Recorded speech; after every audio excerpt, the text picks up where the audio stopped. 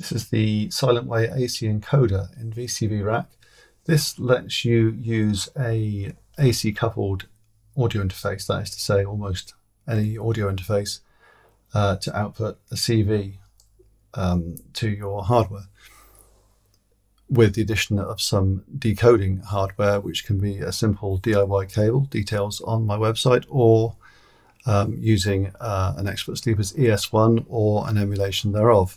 So what I'm using here is the Disting Mark IV in ES1 emulation mode. I've got the output from my Focusrite audio interface, which is AC coupled, coming into the input of the Disting. The only adjustment is to trim it with a 0 CV so that the output is near enough 0, which I've just done, and then connect that to the pitch input of a VCO in this case, just so we can hear something going on, and then output from the VCO back into the interface so we can hear it.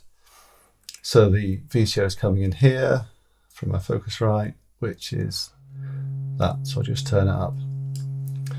And then in rack here I've got a sequencer generating a pattern of CVs, which I'll route into the AC encoder. And there you'll hear it's basically doing its thing. Just take that off.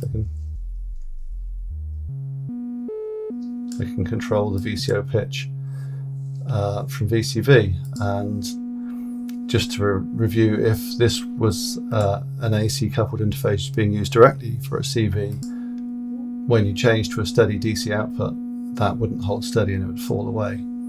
But because we're using the AC encoder and then the ES1 emulation to decode it, we can have proper stable DC CVs.